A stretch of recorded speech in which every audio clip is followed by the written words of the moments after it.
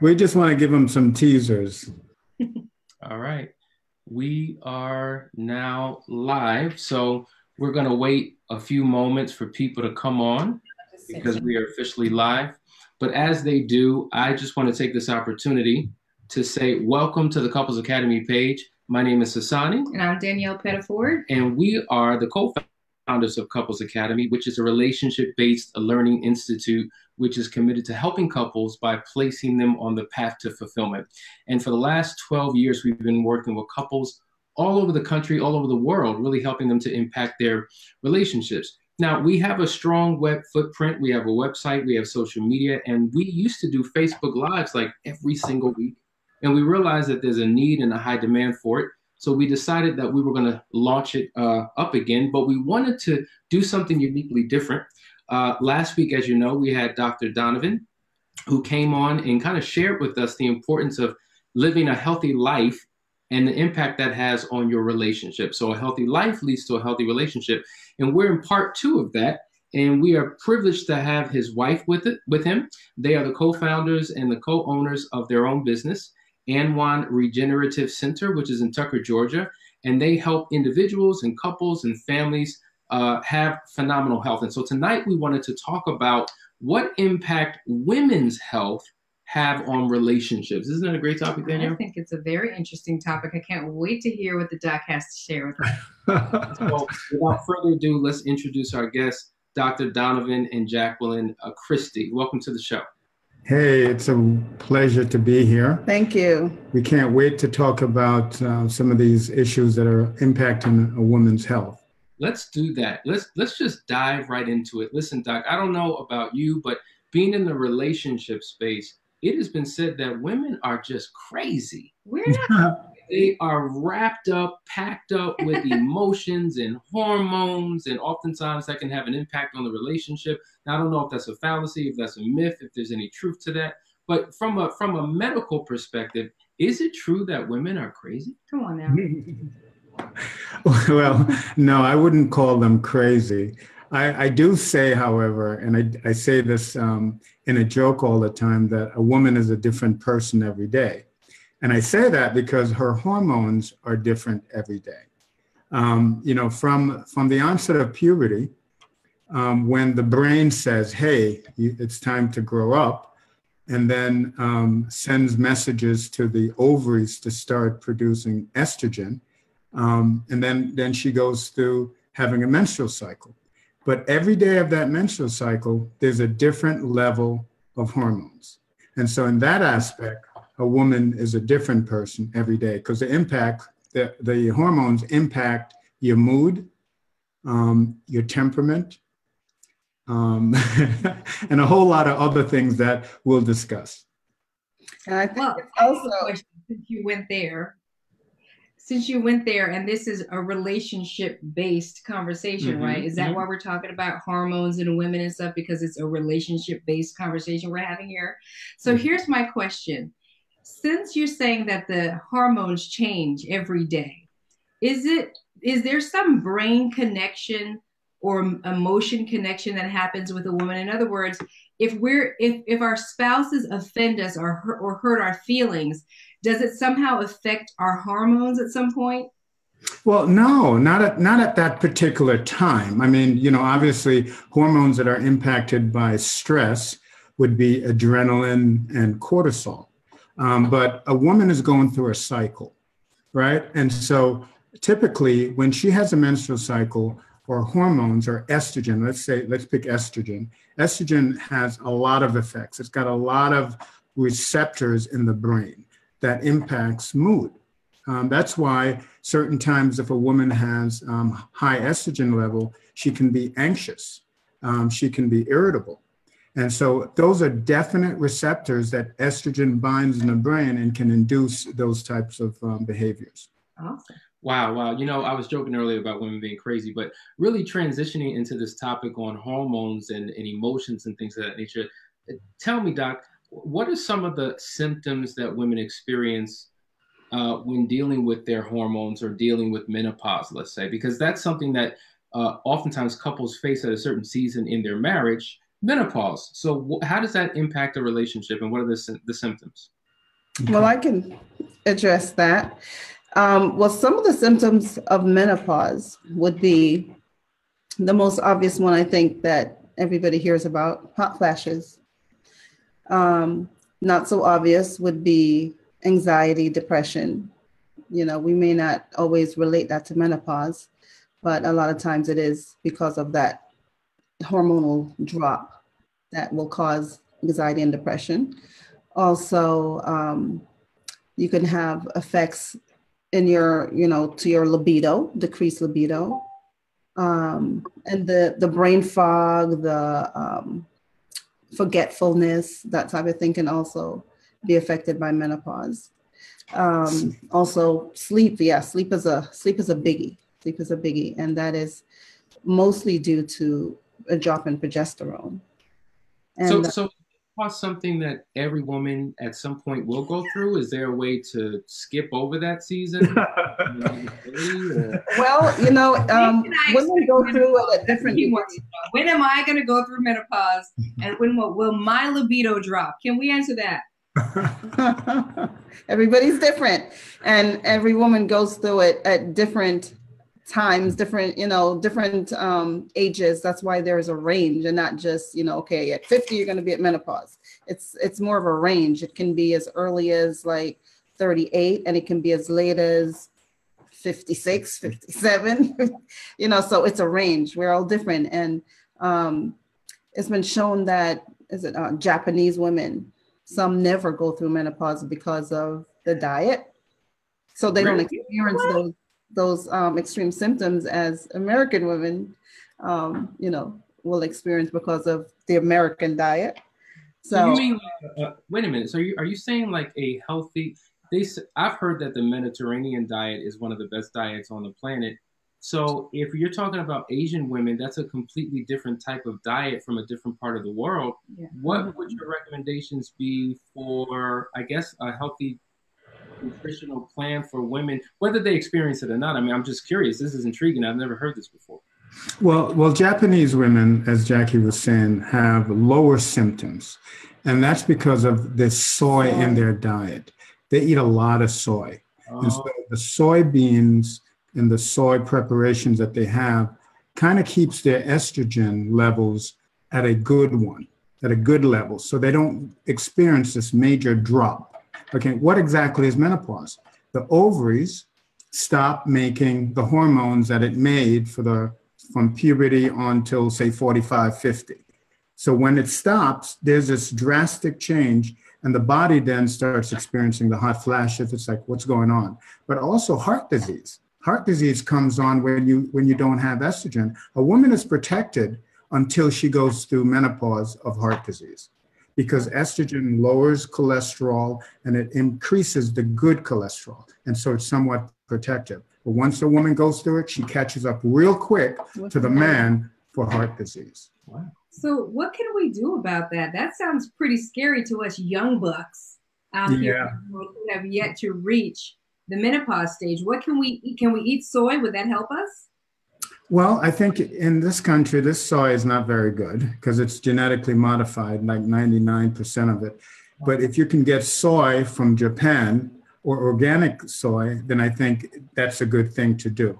I do recommend organic soy milk for women to deal with some of the symptoms. But there's supplements that you can take that have plant-based estrogen, things like Vitex extract and red clover and black cohosh. Those are all supplements that has estrogenetic effect. So you don't get that big drop of estrogen and then all these symptoms come on. We didn't even talk about bone density, but when you lose your estrogen, your bone density goes down. Your bone becomes more brittle. So that's why we do regenerative medicine. So what we do is we replace or restore the estrogen, progesterone, and testosterone to a level of a woman, let's say, who's in her 30s.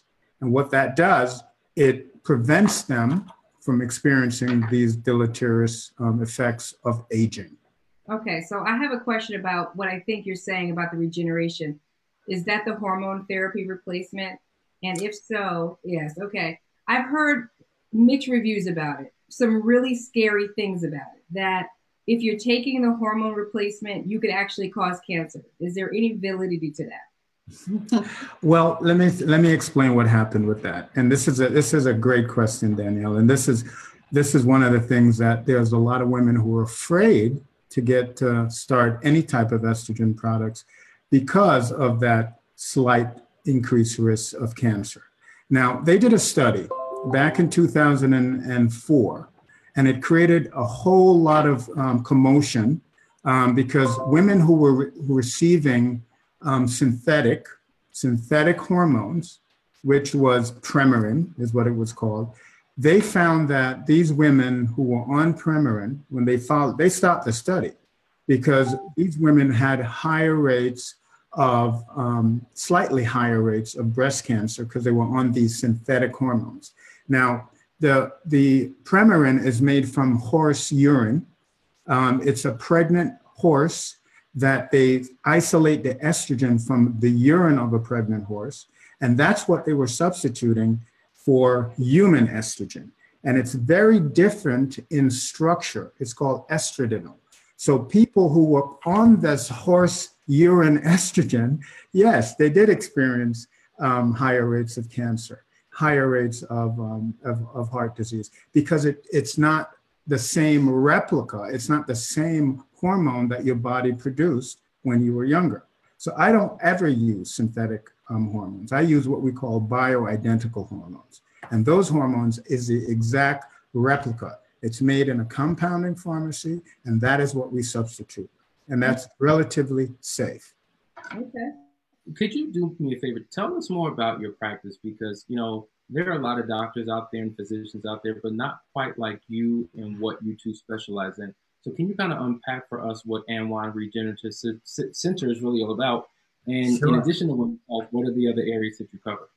Yeah, well, we have a regular practice that we see regular primary care patients. The Regenerative Center is a concierge practice. So when you really care about your health, you don't want to be rushed in and out of a doctor's office with 10 to 15 minutes of FaceTime. You really want to be able to have a personal relationship with your physician. And that's what concierge medicine is all about.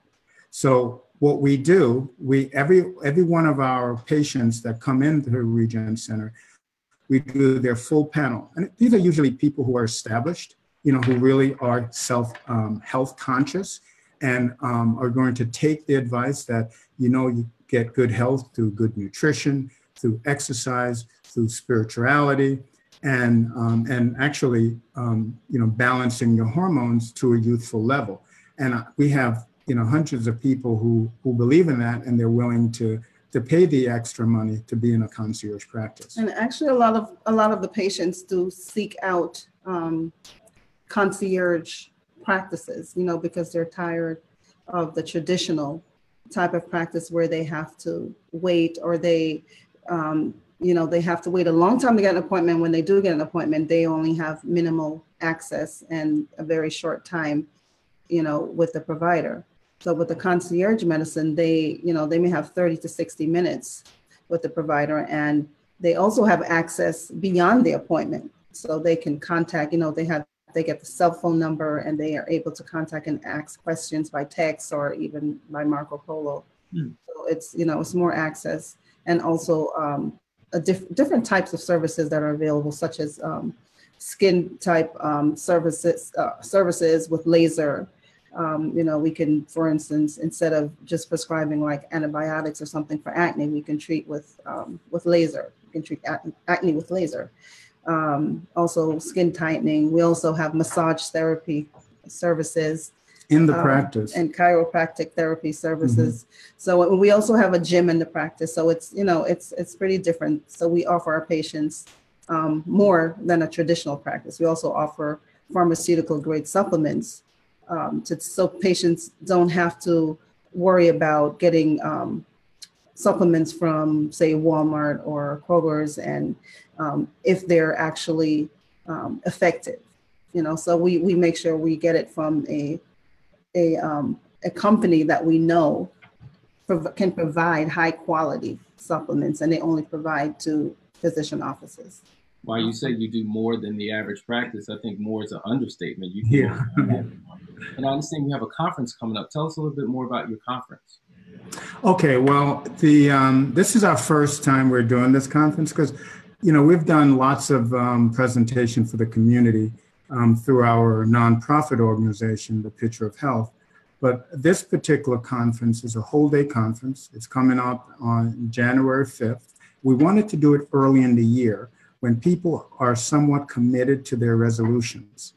But a lot of people don't know what to do. And there's a lot of things that are out there, dietary fads and, different processes that people follow that are not healthy.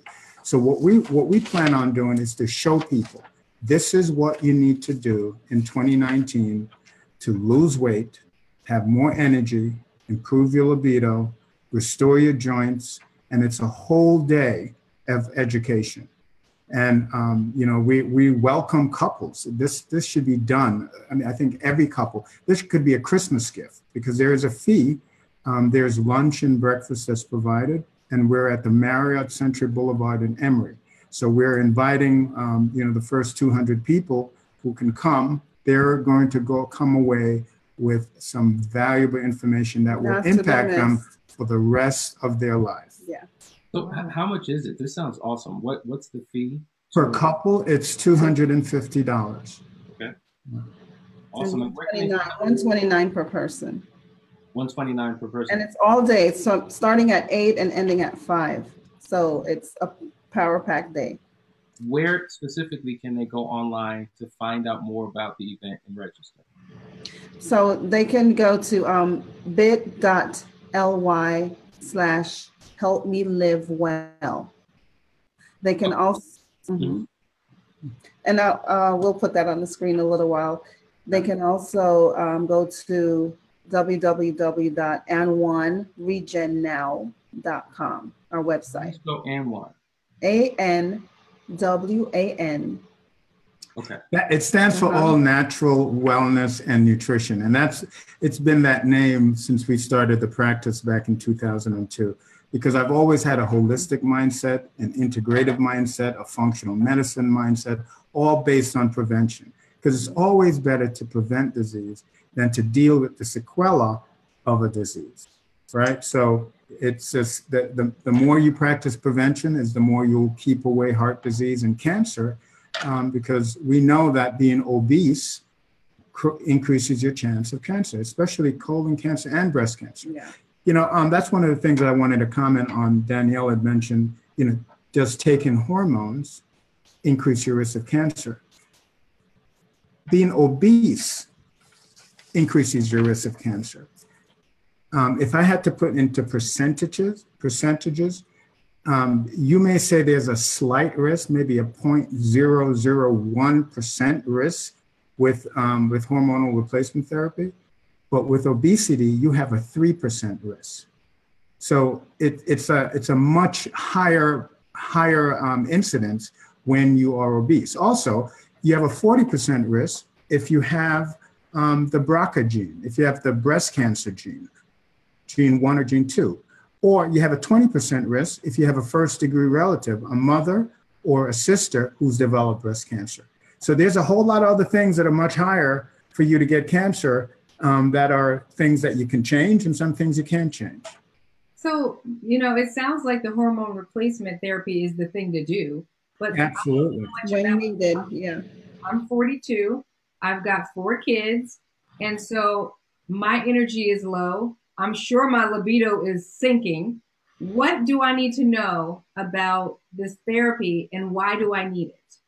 Okay, so you would be what we classify as a perimenopausal woman because you're still having periods. So you're not menopausal until your period goes away. Then you are menopausal. That's 1 year of no period. 1 more year? No, 1 year of no period, you're menopausal. Gotcha. You're menopausal. But perimenopause starts somewhere in the mid-30s, usually, and it can go as long as mid-50s. When the period finally stops, that's when you're menopausal. So what happens is that each month, as the younger you are, you'll ovulate each month, so you'll produce progesterone. But when you get into your 40s, some periods don't have an ovulation. You're not ovulating anymore. So what you have is just estrogen being produced by the ovaries, but no progesterone to balance it. And we all have to be in balance. So if you don't have progesterone there coming out and stabilizing the uterus, then you're going to have periods that are like 20 days long instead of 5. So you bleed more, and that's what we call an estrogen dominant state. And so many women in their 40s, because they're not ovulating all the time, they develop fibroids in their uterus because estrogen stimulates that uterus and it grows fibroids. They also get breast disease, fibrocystic breast disease, and scarring in the breast. That's all based on excessive amount of estrogen in relation to progesterone. Wow. Listen, we have comments coming. First of all, Nelaine Sutton, who's a dear friend of ours, who's a health guru, said, wow, we wish all doctors were like you, so thank you. Yeah. So that's a huge compliment coming from her. Then we have Devon Stanfield, who says, is becoming a vegan, does it guarantee that you'll lose weight? And can the vegan lifestyle reduce your chances of getting cancer? That's a great question. There's no guarantee there are different types of vegans, I would say if you're a raw vegan that it's guaranteed, but a lot of people will, switch to vegan or vegetarianism and they end up eating too much carbs and too much bad carbs and end up gaining even more weight than when they were eating meat. So it's there's no guarantee. And a lot of vegetarian foods are processed just as badly. So it's like those Boko burgers, they basically are grinding up natural foods, but then they add all these preservatives to it. So that's not healthy. There's a lot of vegan prepared foods. Like if you didn't want to eat a hot dog, why are you eating a vegan hot dog? But that's what they do. But there's something wrong with Beyond Meat. I like Beyond Meat. Yeah, well, that's what but those are processed, okay? And a lot of vegans, not vegan, but vegetarians will still eat cheese. And that's like eating meat. You might as well eat meat if you're going to eat cheese because that's the animal protein that's there to make the cheese. So, and then they'll eat a lot of processed foods, the pastas, right? Bleach flour, a lot of the white breads. And so you can have a lot of these people that are overweight, but like as Jackie said, the true vegan doesn't eat any processed foods. They eat raw. And those people, it's been well documented that their incidence of heart disease and cancer is much lower. But you have to be a strict vegan. If you're going to be a vegan, be a vegan. And it's definitely preventative for cancer. I find this fascinating because, I'm actually listening to a book right now, an audio book, and I think it's called Cures, something like Health Cures They Don't Want You to Know About by Kevin Trudeau. And he really exposes the industry and all of the diets and the fads. And people go for no sugar or no fat or low fat or all these different things that are really working against the very goals that they have. And they're getting sicker, more unhealthy, they're gaining more weight. And I think even those who live a vegetarian lifestyle, who think they're doing the right thing, you're dropping bombs on everything tonight. Mm-hmm. Well, you got to see how we prepare the foods in this country. And so many pesticides and herbicides are on our food, so many genetically modified foods, and it's just not healthy. It's not healthy because that's not the way God intended it. That's amazing. Listen, I have a question. Can you define for us the stages of a woman's hormone cycle and how that impacts her and the relationship she's in? Sure. Well, as I said before, in puberty, now puberty is happening as early as 9 and 10, but in the previous days when it was normal, usually between 13 and 15. Then the brain sends out hormones and say, hey, it's time to grow up. You're now going to start having a cycle. So it stimulates the ovaries starts to produce hormones. The main one is estrogen, right? So then estrogen builds up the endometrium, and the endometrium is the lining of the uterus, and that's why a woman has a period. And that happens for say 20, 30 years, and she's fertile because every period she is ovulating and that egg is sitting there waiting for conception. If it doesn't happen, then the progesterone goes away and then she sheds. And every month that happens, right? So now you get into the perimenopausal phase. Now you're not ovulating every month. And now you start getting the moodiness because now you have estrogen unopposed without the progesterone to balance it. And that's how a lot of the stuff starts. Fibroid starts, fibrocystic breast starts, until she finally goes through menopause where the ovary stops producing everything. And then the hot flashes, the night sweats, the heart disease, the bone density reduction, the osteoporosis, all of that, the irritability, the memory loss, the insomnia, all of that happens in the postmenopausal stage. Wow. You know, it makes me think about how there are some women out there who have had hysterectomies. So you talk about imbalances. How can any of this help them? Oh, yeah. And, you know, when a woman has a hysterectomy, she'll go through menopause. Let's say they just take the womb and leave the ovaries there. She will still go through menopause 5 to 10 years sooner than a woman who didn't take out a womb. Okay, so every woman who's had a hysterectomy, unless there is a significant family history of cancer, should be on some form of hormone restorative therapy. If not, then she can use some of the plant-based stuff to help her with her symptoms. But nonetheless, something needs to be done. Yeah, so they go through a surgical menopause, which, you know, is drastic. So, you know, they go from making hormones one day to all of a sudden it's gone, you know, especially when the ovaries are removed. They may have a hysterectomy and still leave the ovaries. The ovaries are still there, so they still produce a small amount of estrogen and progesterone. But there are some where everything is just totally gone and they can start on hormone replacement immediately. And then that would really help them to feel a lot better.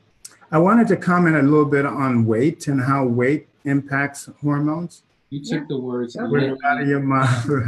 I kind of figured you were going to ask that. But what happens is that when a woman is overweight or obese, she has excess adipose tissue, fat tissue. Pause.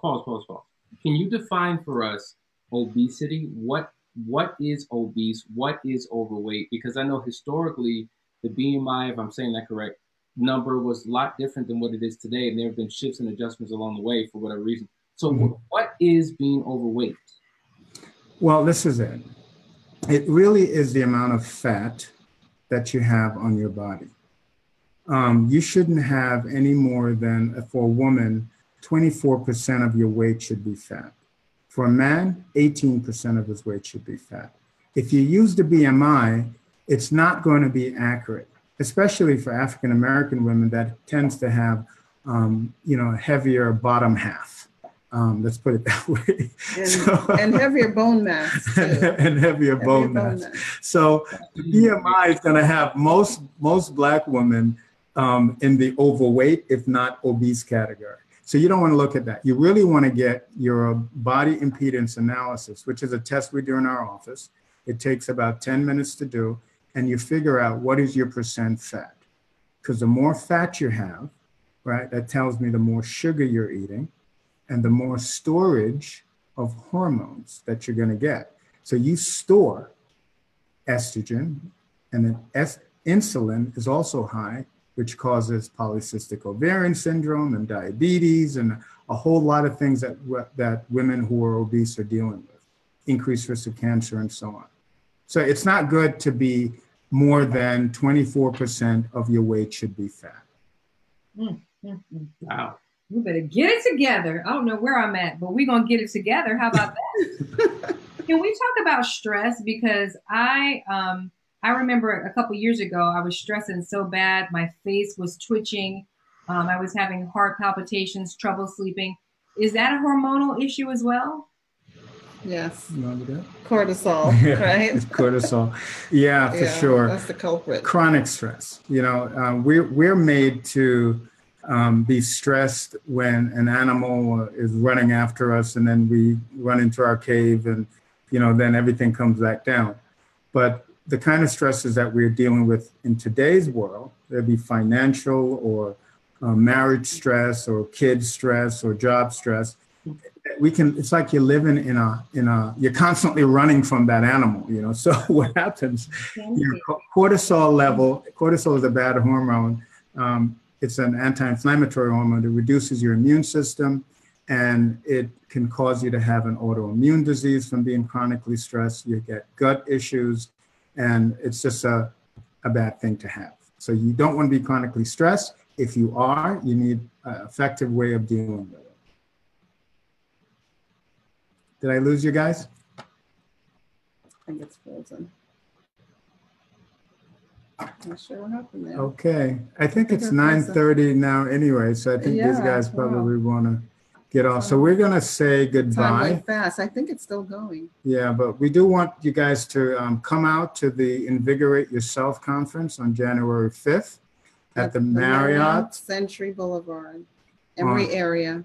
And register for that. I think it's going. All right, guys. Take care. All right. Bye-bye. See you next week, same time, Tuesday at 9. Are you still on there? What happened? Yeah, Cut off? yeah. With Zoom though, he probably had it set. For a Zoom certain time? set 30 minutes. 30 minutes? I mean, yeah. Is that like the max? Oh, it says end meeting here. That's